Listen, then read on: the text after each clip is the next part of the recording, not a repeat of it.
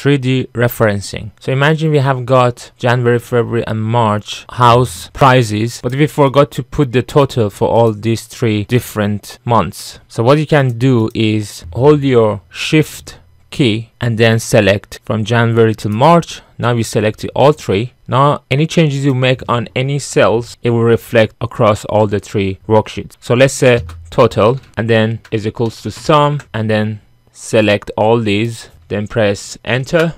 So we got the sum, and if I select now each month, they would have also the sum for that month. But if I want to have an average, I got another tab, then I type equal and I type average, and now I select worksheet 1, which is for January, hold my shift, select till March, and then I select the total, and then I press enter, and this has automatically given me the average from January to March for that quarter.